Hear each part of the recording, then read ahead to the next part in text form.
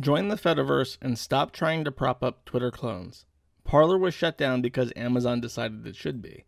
If you figured out how to register an email address, you can figure out how to make an account on the Fediverse. Fediverse.party has a list of nodes you can join right now, and I host my own at kiwifarms.cc. It's easy, and you do not have to listen to the rest of this video. The Fediverse is the name for a collection of communities on the internet. In general, they look and feel a lot like Twitter, but unlike Twitter, they are operated by many different groups instead of just Twitter. Despite being separate and independently managed, they still occupy a single network, the Fediverse, because they can talk to each other through something called ActivityPub. ActivityPub is a documented web standard maintained by the W3. The W3 is a nonprofit group that also maintains the standards all websites use so that you can open them in your browser and have them appear the same way, regardless of what browser you use. In the same way, ActivityPub lets different types of front ends for the Fediverse communicate to each other, even though they are often completely different projects written in completely different languages. Email is also a federated protocol. There are big email providers like Gmail and Yahoo, but many companies and individuals choose to host their own email servers for free. ActivityPub is like email meets Twitter, which is why usernames look like a mix between Twitter handles and email addresses, and that they contain the domain name as well as the handle. Mine is @josh@kiwifarms.cc. You, the end user, needs to know nothing about how email works in order to register an email account or to send emails. Your email provider takes care of that for you. But because email is federated, you've never heard of an email censorship crisis.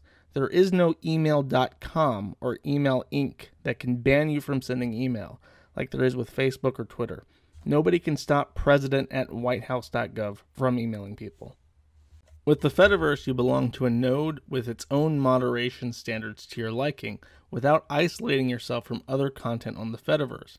When you join Gab or Parler, you only have Gab or Parler's audience, and that's just awful.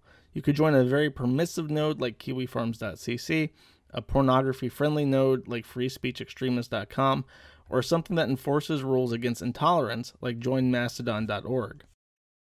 You can also set up a node that only you can use, like cryptocurrency developer Peter Todd did with mastodon.petertodd.org. Even though it's a private node, he can still federate and talk with whomever he wants, and other people can follow him from their own nodes. Usually, all nodes federate with one another automatically, but sometimes node maintainers and their communities have irreconcilable differences and may defederate. In this instance, users of these nodes cannot interact with each other directly at all, but may still see each other's content indirectly if a third party happens to retweet or promote content from a node that is otherwise defederated.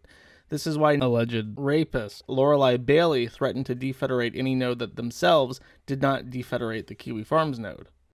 You can migrate your account to a different node if you're unhappy with the maintainers of your node, but it's a good idea to check with your node's policies before registering so you know what to expect. You should also check out what the node's public timeline looks like. The best way for a Fediverse node to find new content from other nodes is to have users follow each other across nodes. So depending on the interest of users on that node, the timeline can look very different. You could consider this a benefit of having smaller communities, as Twitter trends are almost always politics and K-pop. There is a huge list of nodes catering to specific communities and professional audiences on Fediverse.party. It's not just something for weeaboos, weirdos who jerk off too much, and people who want to say the N-word. The best thing you can do, however, is tell someone running a community you're already a part of to set up their own node.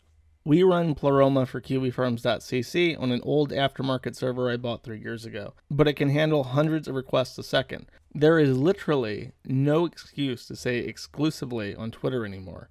Minds also intends to federate soon, so if you're dead set on joining another centralized Twitter service, join one not ran by the man-child bee killer of Gab.